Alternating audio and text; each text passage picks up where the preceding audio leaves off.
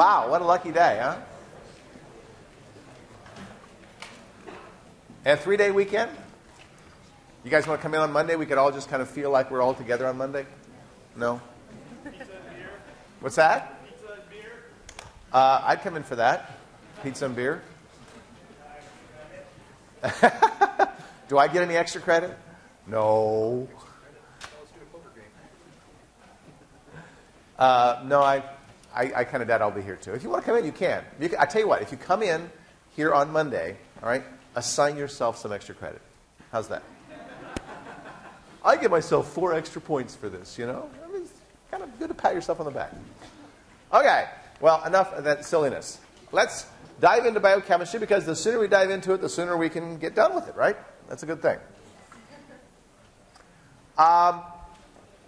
We finished talking about the citric acid cycle. We finished talking about the glyoxylate cycle. And I hope you can see the relations between the two. They're very, very similar cycles. But those two enzymes of the glyoxylate cycle make it a very different set of considerations than we have with the citric acid cycle.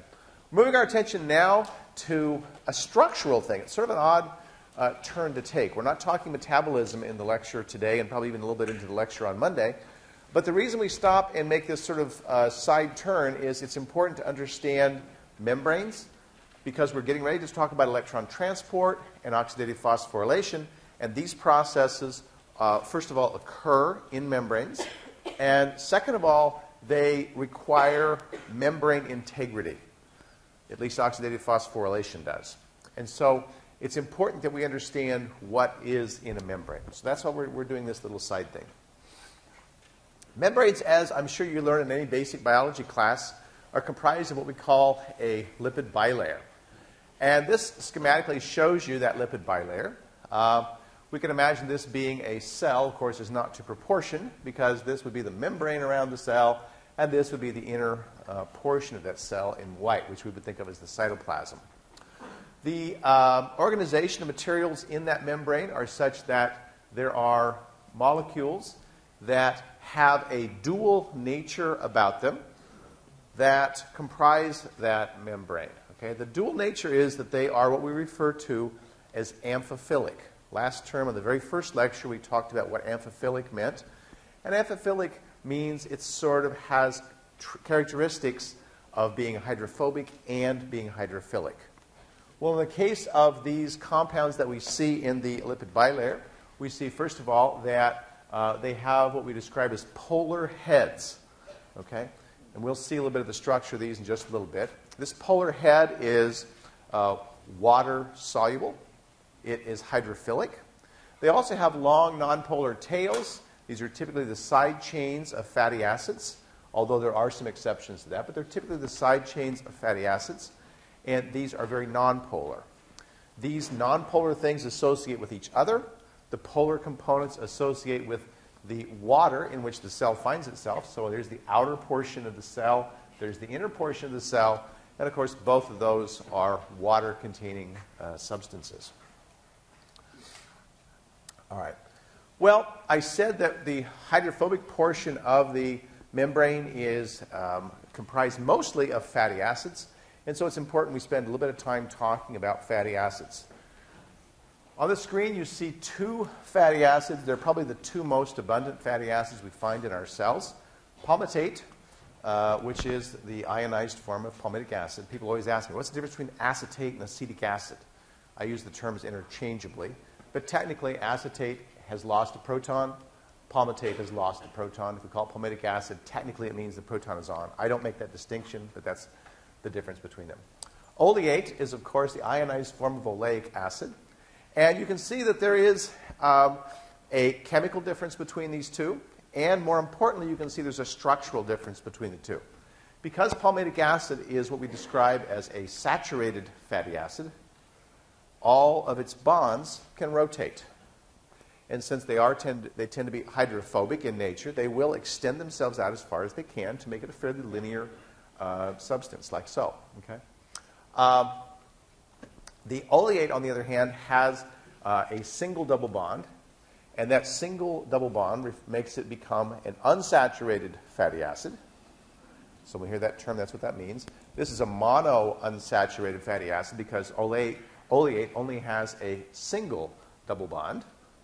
But that single double bond changes the shape of this fatty acid. You can see there's actually a bend in it, unlike what we saw above. And this bend that we have in the fatty acid is resulting from the fact that the double bond in there has a cis configuration. The vast majority of the vast majority of fatty acids we find in the membrane of our cells have bonds in the cis configuration. When we talk about trans fats, I'll talk about them later, but trans fats generally arise from the fact that your food has been chemically treated. Okay? Trans fats are not made in any significant abundance in most biological systems. There are a few exceptions to that, but for the most part, trans fatty acids do not occur naturally. Okay. Well, when we look at a fatty acid, we can see that there are various ways we could describe it. We have a carboxyl end, we have a methyl end, and these bring up, there's actually two different ways that we can refer to fatty acids. And the first one you see on the screen is called the omega numbering system. Okay? The omega numbering system would start numbering, if we put numbers on there, actually, it's not showing the omega, I'm sure it's showing the delta, even though it has omega out here. The delta numbering system starts with carbon, the carboxyl carbon being number 1 and moving with greater numbers towards the methyl group. If we were to do the omega numbering system, it would be the other way around. We would start with this one being number 1 and count that way. Well, why do I mention that? Well, I'm sure most of us have heard about omega-3 fatty acids. And omega-3 fatty acids arise from the fact they have a double bond 3 carbons away from that methyl carbon. So the numbering orientation that we use is important. Most designations of fatty acids are actually not according to the omega numbering system, but are in fact according to the delta numbering system, which is actually the numbering that you see on the screen. I said that wrong the first time. Okay. Now, this shows an omega-3. So after they've just shown you a numbering the opposite way, here's the omega system. 1, 2, 3, there's a double bond. Omega-3 fatty acids are, in fact, associated with some positive health benefits. We'll talk about those later. One of the benefits of omega-3 fatty acids in a person's diet is associated with having lowered levels of LDLs, which are what people refer to as the bad cholesterol, and higher levels of HDLs, which are what people refer to as the good cholesterol. Okay. Well, there's a list memorized for the first exam, and okay, you guys know my jokes by now. All right. So it's a list of fatty acids, and I just show it to you to show you there's quite a variety in terms of fatty acids. The most common, we don't typically see fatty acids as such much shorter than about 12 carbons in length, and we don't see them much bigger in size than about 22, 24, maybe 26 in length. Okay. Now, I'm not going to ask you to memorize any of the configurations here. I think you should know, and we'll talk about this later when we talk about the metabolism. You should know that palmitate is a saturated fatty acid. And later I will ask you to know some unsaturated fatty acids. From today's lecture, all I'm going to ask you to know is the fact that oleic acid is an unsaturated fatty acid. Okay?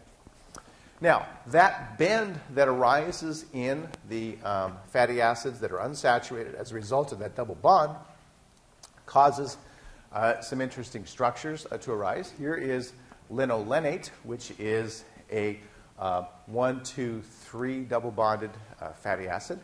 It is, in fact, something we refer to as an essential fatty acid. Okay? So, essential fatty acids are fatty acids that have double bonds beyond position delta 9. I'll explain what that means in a second. But from the delta numbering system, we would say, okay, we're doing delta numbering. We're going to start over here with carboxyl 1, 2, 3, 4, 5, 6, 7, 8, 9. Okay? If they have double bonds out beyond this point, you can see this guy has 10, 11, 12, 13, 14, 15. Okay? We can see that it's got double bonds out here beyond where position 9 is. Now, why do we say that they're essential if they have double bonds beyond position 9? The reason we say that is in animals, of which we are that category, we cannot make in our bodies double bonds beyond this position. This is the last one that we can make a double bond with. If we try to make these, we can't do it. We don't have the enzymes to make that. So because they're essential, that means they must be in our diets. Question? Notation-wise, do we use upper or lowercase Greek delta? The triangle. Okay? Which I guess is uppercase. Yeah. Okay. Now, let's look at how these things play into some of those molecules that we have in the lipid membrane. Remember, I was talking about fatty acids there. I haven't described the molecules that are in the membrane. So in terms of amphiphilic molecules in the membrane, there are two big categories that we find in the membrane of cells. Two big categories of molecules in the membrane. One category is schematically shown on the screen, and it's a category I refer to as the Glycerophospholipids. Glycerophospholipids. You commonly hear people refer to phosphoglycerides, and this would also describe these. I tend to like the word phosphoglycerolipid because I think it better describes it. What does the name mean? Well, phospho means it's got a phosphate. Look at that phosphate. Glycero means it's got a glycerol molecule in it. There's the glycerol. Okay? And lipid means it's got a nonpolar component. There's the fatty acids with the nonpolar tails. Schematically, this guy looks like the following. This portion of the molecule on the right is very polar. That's that polar head that I talked about in the lipid membrane. These two tails hanging off are very nonpolar, and they're the nonpolar portion of that amphiphilic molecule. Okay. Here's another example, and this one is unfortunately twisted around a little bit, but I think you get the idea. This is a common molecule that we'll talk a lot about. It's used in the metabolism of making the general glycerophospholipids, and it's also used in the making of fat. And this guy is called phosphatidate, or as we'll probably more commonly call it, phosphatidic acid. That's what I usually refer to it as, phosphatidic acid. And we can see that it, too, is a glycerophospholipid. There's the phospho part. There is the glycerol part. And there is the lipid part out here. In fact, this guy is identical to what you saw in the last slide, except for in the last slide, the phosphate was attached to something else. In this case, it's not attached to anything. But cells make this molecule in the process of making those other ones that I showed you. Okay. Now, when we take and we attach something to that phosphate, we create something we call a phosphatide. A phosphatide. Okay, there's yet another name for the same class of molecules. A phosphatide is a general name.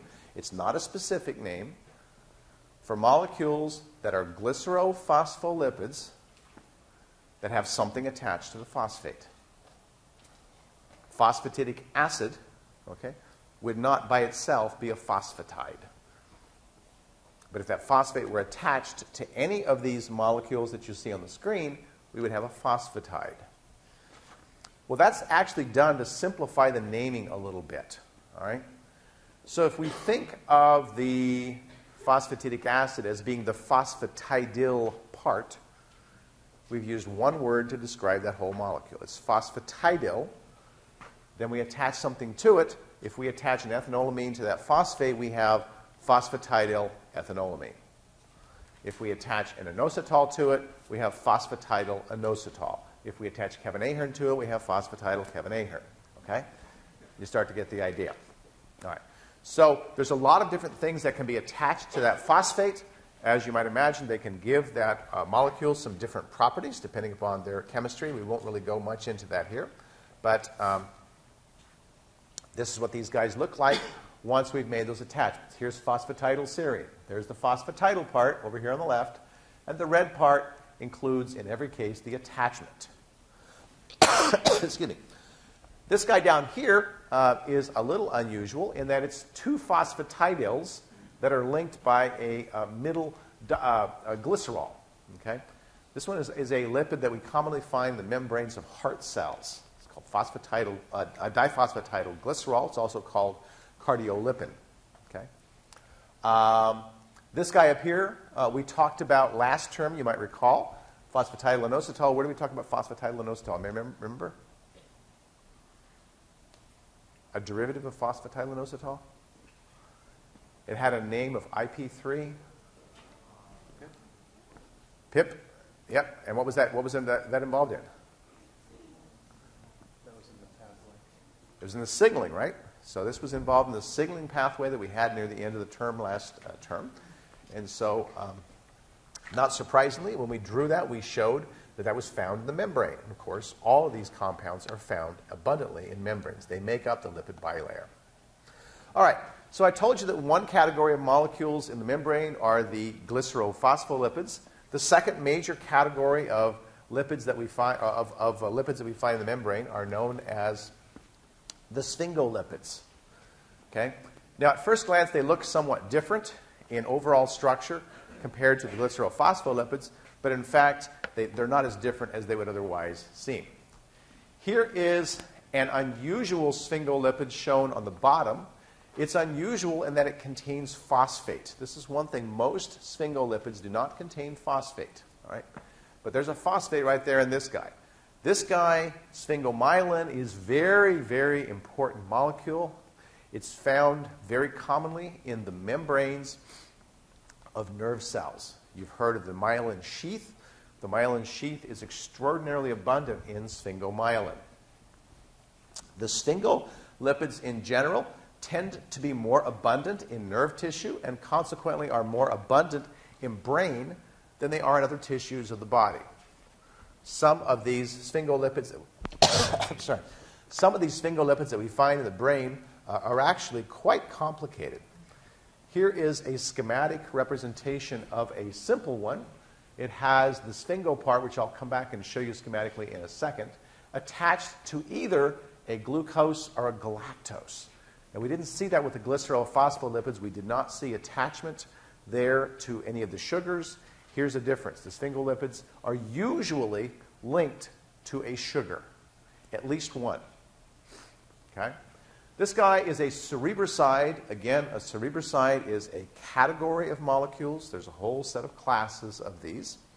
And cerebroside is distinct from a ganglioside in that a ganglioside has all of this general structure over here, but instead of having a simple sugar on the side, it has a complex oligosaccharide out there. So remember how the blood groups had those complex oligosaccharides out on the cell surface? This guy has a complex oligosaccharide, which oligosaccharide meaning it has several sugars, and they're commonly very, very intricate in their structure. Yes, sir? Are those associated in any way with degenerative neural plaques, such as in Alzheimer's? Are these guys associated in any way with degenerative neural plaques in Alzheimer's? I'm not aware that they are, no. But I will tell you that one of the things that happens with multiple sclerosis is that there is the myelin sheath, for example, can be attacked by your own immune system, an autoimmune reaction that can happen. So that's one place where sphingolipids can play an important role in health of neural tissue.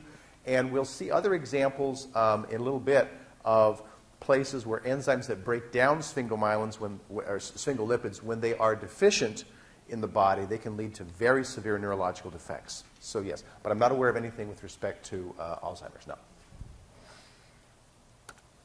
Okay. Oh, I thought I had a schematic. I guess I don't have the schematic. All right, well, we'll leave it be. That's not a big deal. That's one less structure for you guys to recognize. You'll have to take it on my word that the sphingolipids structurally are very similar to those of the glycerophospholipids. Okay, well, let's talk about some more molecules that are found in membranes. And here's a very common component of membranes. You'll notice it's not very amphiphilic. It mostly resides in the nonpolar portion of the lipid bilayer. The only portion of this molecule that has any polarity at all is this OH that's on the end. Right? Cholesterol. Now, cholesterol, I've talked to a couple of you in class about already. Cholesterol is a really, really interesting compound. We're going to talk more about its metabolism later. We're also going to talk about its movement in the body later. And I'll be honest with you, it's one of the bigger mysteries of biochemistry, despite the fact that it's been studied intensely for over 100 years. There have been something like 5 Nobel Prizes that have been given for the study of cholesterol. And there's still a lot of things about cholesterol that we don't know. What we do know is that cholesterol is an important component of membranes.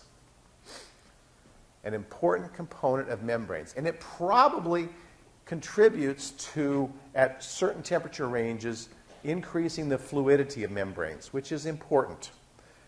It doesn't change the temperature, but it certainly widens the range over which a membrane is fluid when it's embedded in it.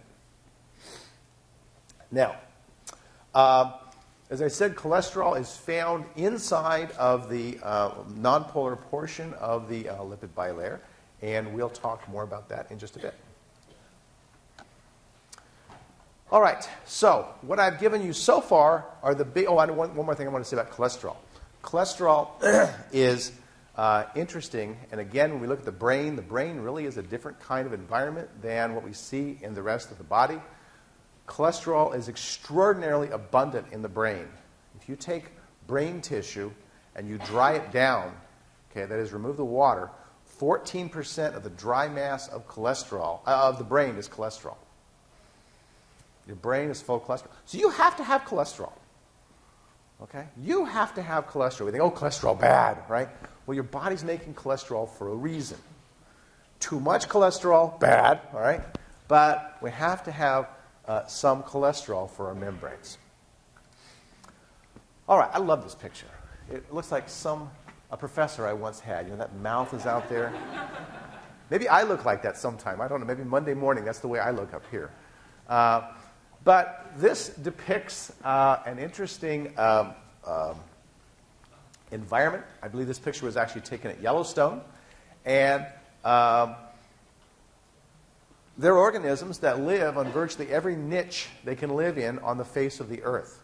And the environments in which cells typically find themselves in their native environment can be very, very, in some cases, chemically nasty. Okay? Well, this is one of those chemically nasty places. And when we think about places where there's nasty chemistry, as it were, we have to start thinking, well, how do cells protect themselves? How do they avoid being consumed in reactions or being damaged by the conditions in which they find themselves? And one of the ways in which we find that is by modification of the lipids that are found in the membranes of these cells. Okay? Now, there's a class of compounds called the archaeans. That was the word that was on the last slide. And the archaeans live in very odd environments. They can live in salt water that's amazingly salty. They can live in those hot conditions here. They can live in very, very acidic conditions. They can tolerate things that a lot of other cells can't tolerate. Well, it turns out that the bonds that we have between the fatty acids or the other compounds that are in glycerophospholipids are susceptible to acid breakdown. So if they're growing in an acidic environment, they could be losing their membranes if the pH is too low. Well, some of these cells have modifications to the glycerophospholipids that they have. And you're probably going to look at it and say, well, what is the difference here? The difference is that in the regular glycerophospholipids, this bond right here is an ester bond. That is, there's normally a double bonded oxygen coming off here, and there's a double bonded oxygen going off of right there. Okay? In the case of the archaeans, they make what are called ether linkages. This is an ether linkage, COC, with nothing else that's there. And these ether linkages that are in these glycerophospholipids of these archaeans tend to be more stable and allow them to be successful in those environments. And there's other modifications that we see in some things as well. Okay. Now, this picture is nice because it does schematically remind us of the fact that the glycerophospholipids, there's a phosphoglyceride, same thing, resemble very much the sphingolipids. They're sphingomyelin. Look at that. We've got a long polar tail. We've got actually two long polar tails. We have two long polar tails here. We have a polar head group. And so overall, they don't appear that different from each other. Here's an Archean lipid, and although it's slightly bulkier, slightly different here, the overall structure really isn't that different. And so it tells us, again, structure and function are related. When we see conservation of structure between different organisms, we know that that structure must be very important for some purpose.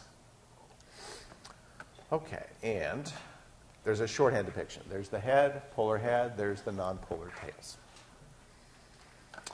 Okay. We all have heard of micelles. We know what micelles are. And micelles arise as a result of having amphiphilic molecules. These are fairly simple amphiphilic molecules. And the most common example of these would be something like fatty acids, in which we have a COOH at one end, which is negatively charged, and then a tail sticking out like here. Okay? Well, if we only have a single tail, these guys arrange themselves in a nice tight little sphere, okay, that doesn't form a lipid bilayer. Right? It just forms what we call a micelle, and that's the structure that you see on the screen. So it tells us that that second tail is important, and when we look at that second tail, what we see is the addition of the second tail prevents micelle formation. So instead of bending around and making a sphere like we saw on the last example where we had a single tail, the two tails instead will arrange spontaneously into a lipid bilayer. So again, structure and function are important. We have that extra tail on there. It can't make a micelle. It makes these sorts of things. And these sorts of things are important because they make up our membranes. If they can form naturally in aqueous environments, then it's very, very easy to make membranes. And as we shall see, it's very easy to artificially make membranes. Okay. Blah, blah, blah. Ooh, I like that. Okay. Memorize that structure, right? Well, the artificial structure excuse me, that I was referring to is called a liposome. L-I-P-O-S-O-M-E. Why would I want to make a liposome? Well, let's imagine that, first of all, I want to make one. So how would I make a liposome? Let's say I take a bunch of glycerophospholipids that I have isolated. I take a bunch of sphingolipids that I've isolated, and I put them in an aqueous environment, let's say in a beaker. So I dissolve them in some water. I shake it up. Maybe I sonicate it or something and get everybody moving around. When everybody gets moving around, what will happen is the membrane will spontaneously form. And so the membrane will arrange itself in a bilayer just like a cell. That is, we'll have an outer portion here where we have the polar thing sticking outwards. On the inner portion, we will have the polar thing sticking inwards. The nonpolar tails will arrange in this green region. But the important thing here is we've basically encapsulated something inside of this lipid bilayer, just like a cell does. We've made it artificially. We've mixed these things in a beaker, and this spontaneously forms something like a cell. Well, why do we care about that? It turns out that we can do some cool things with that. All right? So here's my mixture. Here's my glycerophospholipids, okay, sphingolipids. And now let's say that I have a drug that I want to use to treat cells with. Moving drugs across cell membranes is murder. You can create the greatest drug in the world, and if you're curious, come by and I'll tell you some really depressing stories. You can create the greatest drug in the world that will specifically target and kill specific cells if only you can effectively get it across the membrane. Okay? So there are strategies that people have introduced for getting difficult to move molecules across membranes, and one of them involves making liposomes. All right? It's easy to make a liposome. Here's my drug. This drug is in red. I sonicate, I shake this up, I do whatever, and what's going to happen is I'm going to form liposomes as a result of that agitation that I've just given. Some of these liposomes will have, of course, depending upon the concentration of my drug, are going to have encapsulated in them drug. Well, so what? I want to get it into a cell. I don't want to get it into a liposome. Well, it turns out that because this membrane is essentially has the same chemical structure as the compounds in the membranes of your cells, you can mix them with the membranes of your cells and they will actually fuse with each other. And when they fuse with each other, guess what's happening? The drug is being kicked into the cell. So this is a mechanical way of introducing drugs or other compounds into cells that don't normally want to go there. It's useful as a laboratory tool. It's probably not the most useful thing in your body because you're not necessarily wanting to fuse every cell in your body with things that you're going to put into it. Okay? But as a laboratory tool, it's a wonderful way of delivering things across the membrane of a cell. Okay, I'll slow down for a second. Questions? Yeah? But for the two membranes to fuse, there must be like certain proteins, because then, like, otherwise, like, all our membranes would just fuse. So her question is, does the fusing require certain proteins? Because otherwise, if it didn't, all of our membranes would just fuse. Yeah, you're correct. Not all of our membranes will automatically just fuse, and I'm simplifying this considerably. You'll notice when I made the liposome, for example, I had to use some agitation, and that is an important component in helping that fusion to happen. But you're exactly right.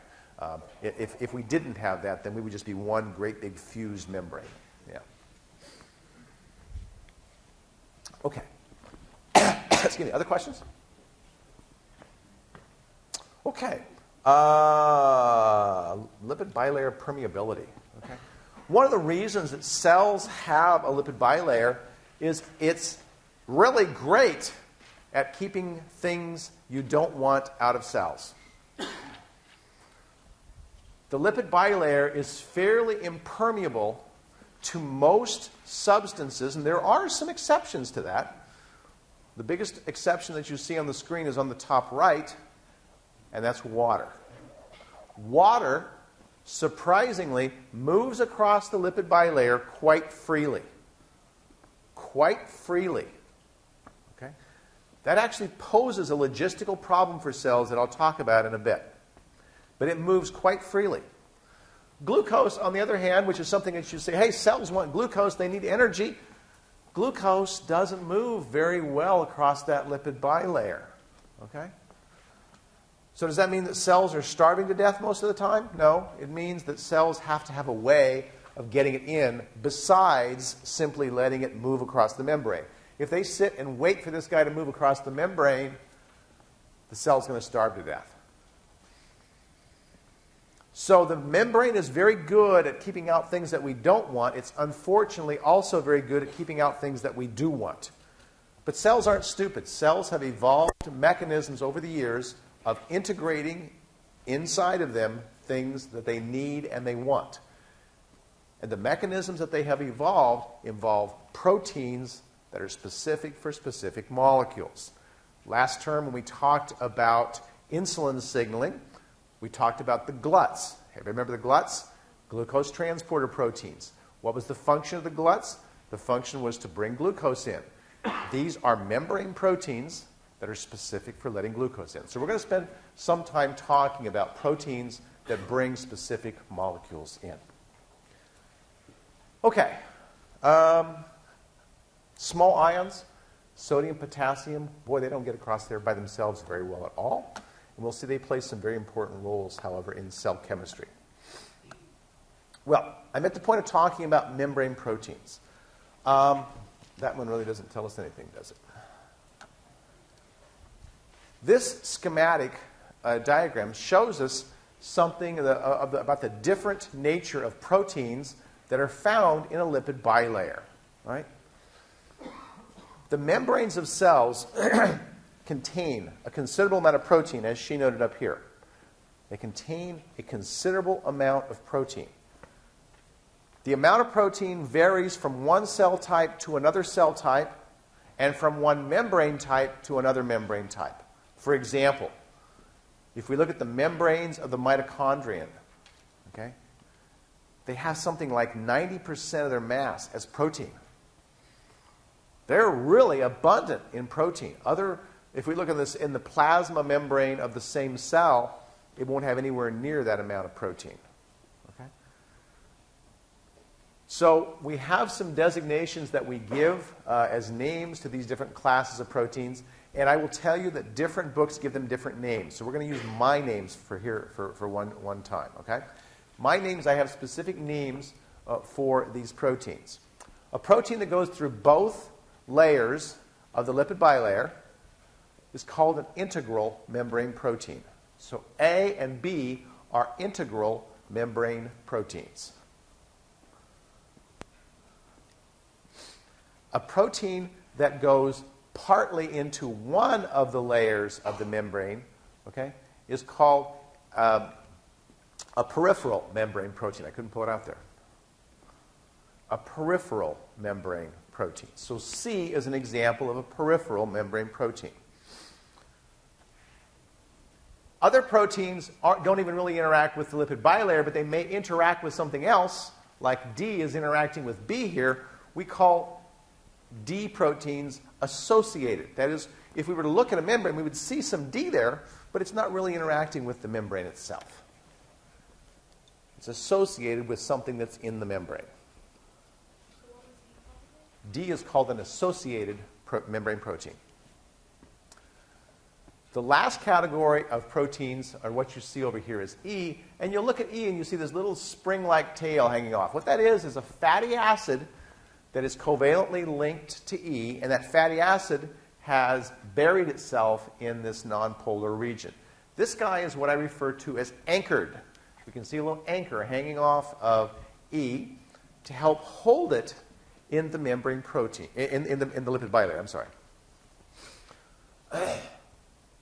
All right, so we have A is integral, B is integral, C is peripheral, D is associated, and E is anchored. All right. Now, I want to tell you about a cool protein. And I want to show you this cool protein. And when we talk about electron transport, I think it's next week, I'm going to show you guys how to make a photosynthetic fish. Okay? I'll show you how to make a photosynthetic fish. It actually involves this protein. All right? This protein is called bacteriorhodopsin. And bacteriorhodopsin is shown schematically. You can see that it is a protein that is an integral membrane protein. And this integral membrane protein has a very cool function. It's got a little molecule of vitamin A on the inside of it. And that molecule of vitamin A plays a very important role when light hits it. When light hits the vitamin A that's inside of this bacteriorhodopsin, the vitamin A molecule changes its configuration. Vitamin A, of course, is involved in our vision, and the reason that we see things is because that vitamin A is changing its configuration in our eyes. This is happening in a bacterium. It's changing its configuration in the presence of light. The configuration change involves a change of a cis bond to a trans bond. It's a very simple kind of a mechanism. Now, I want to plant that idea in your head as an interesting integral membrane protein. And then if you will remind me, if I forget, when I talk about electron transport, we'll have a photosynthetic fish. Okay? Okay. Cool integral membrane protein. Another interesting protein, we talked about it last term, is porin. Porin was a protein that we described as having its insides out. Because we said that last term when we talked about protein structure, we said that most proteins that are dissolved in the cytoplasm, in fact, virtually all proteins that are dissolved in the cytoplasm, have an arrangement of amino acids such that the nonpolars are where on the protein? On the inside, and the polars are on the outside. However, when we get to a protein that lives most of its existence in a lipid bilayer, we frequently see that's inverted. This was an example of one that was inverted. It had its nonpolar proteins, nonpolar amino acids on the outside associating with these nonpolar tails, and on the inside there was water moving through it. So we saw the hydrophilics on the inside. So again, structure, function, relationships sort of make sense once we know the chemistry of the cell. This is an enzyme that is a good example of a peripheral. Okay, you can see it's going through one portion of the lipid bilayer. And this enzyme, whose name is very long, which I'm not even going to go through here, is given a simpler name of prostaglandin synthase. And for the moment, I don't care that you even know that. I'm just showing you some interesting proteins here. I will talk about this protein later because it catalyzes a very important reaction in the synthesis of compounds called prostaglandins. And these compounds are involved in pain, swelling, and other problems. And this particular enzyme is interesting because it makes these prostaglandins, and it's inhibited by aspirin. It's inhibited by ibuprofen. So the reason that we describe these things as painkillers is they're stopping this enzyme from making molecules that make us feel pain. So, cool example of a peripheral membrane protein. There's aspirin. Memorize that structure. Okay. So, we're moving rapidly along. Questions before I dive into one more topic here? Everybody exhausted? You want a song to maybe perk things up a bit? You got to sing loud because I don't know how well I'm going to do this. And this is a long song, too. Okay. This song actually is the only song I sing in class that was not written by me. It was written by one of my students a few years ago. So I will encourage you to develop your own songs, bring them to me, and if they're good, I'll steal them from you. That's what I did with this one. Actually, she knew I stole it, but it's very cool. So this one is called Citrate Sonata. It's about the citric acid cycle, which we just finished, and so I thought we'd go through it. It's to the tune of God Rest Ye Merry Gentlemen. Our fats and carbs get broken down to acetyl-CoA. Oxaloacetate combines in cycles TCA. The product of reaction 1-O-citrate is its name. Isocitrate, the product that ensues. Atoms got moved. Isocitrate is the product of step 2. An oxidation soon occurs, reducing NAD. An alpha-ketoglutarate resulting from step 3. From here we could make glutamate, that is if there's a need. Don't forget that we lost a CO2. Yes, it is true. In reaction 3 we lost a CO2. So what's the point of all these steps? Well, let me tell you, friend. We use electron carriers and working towards our end of synthesizing ATP, a metabolic trend. Oxidize and then oxidize some more. Here in step 4, ketoglutarate gets oxidized some more. The enzymes with cofactors 5, including TPP, lipoate, FAD-CoA, and also NAD. A succinyl that's on CoA is what it's made, you see. This reaction occurs so favorably. Don't you agree? It's a good reaction energetically. With 4 more steps, we're halfway there, so let me summarize. When CoA is lost, we see that GTP is synthesized. The succinate that is produced will soon get oxidized. FAD goes to FADH2. What did we do? We made futarate and FADH2. Add water across the double bond and melee we create. With one last NAD we can then dehydrogenate to give a final product of oxaloacetate. It's removed and this lowers delta G. Oh yes, indeed. It's through pulling that this last step can proceed. So take a breath, you've learned it all, that what is it you say that's of such great importance that I need to take away? 3 NADs have been reduced, each now NADH, GTP, and an FADH2. They were made 2, yes, a GTP and FADH2. We've passed electrons 8 in all, we've made 2 CO2s. Triphosphates like our GTP give energy to you. Electron transport is the chain that certainly ensues. But I think this deserves another song. This is too long. And with that I end our citrate sing along. Isn't that cute? That was... I want to recognize that was written by a former student of mine. Her name is Tari. Actually goes by the name Tari Tan. And Tari is presently in the PhD program in neurosciences at Harvard. So very happy, very, very proud of her also. So very cool. Okay. Let's see. Where was I? Yeah. Okay. Let's dive in. We'll spend just a couple minutes getting... Yeah, we're not going to stop. Otherwise, we have to rush next time. So let's go through and do this. So, further... All right. The last thing I told you about had to do with the fact that we saw that there's arrangement of the structure of proteins depending upon the environments in which we found themselves. Porin was inside out. We start thinking about proteins that have to cross that lipid bilayer. It's not, excuse me, it's not surprising that we might be able to look at amino acid sequences and say, hey, there's a very nonpolar portion, and then there's a turn, there's another nonpolar portion, and then there's a turn, there's another nonpolar portion. We might be able to predict, based on amino acid sequence, which proteins are found in membranes. And in fact, we can do this reasonably well. Okay? We can't predict the exact structure, but we can predict whether they're going to be in membranes. There are some rules that people have written and given out, and no, we're not going to worry about the rules.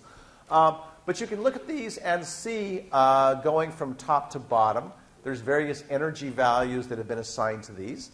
And these have to do with their tendency to associate with water. High positive values, they don't like to associate with water. Low positive values, they do like to associate with water.